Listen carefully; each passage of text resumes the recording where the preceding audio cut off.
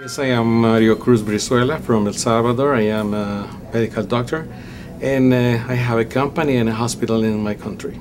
In this moment, we are focused on stem cell therapies for some kind of diseases like immunological diseases and for chronic pulmonary obstructive disease. Well, the principal objective is make some contacts with many people who have something to do in this kind of industry and perhaps learn something more that this kind of therapies and business. Yes, in Tourism Association, yes, my first Congress, but in other parts of the world, I've been in other kind of interviews like that. I think it's a good idea. It's a big Congress, interest people here, and interchange with many persons is very interesting.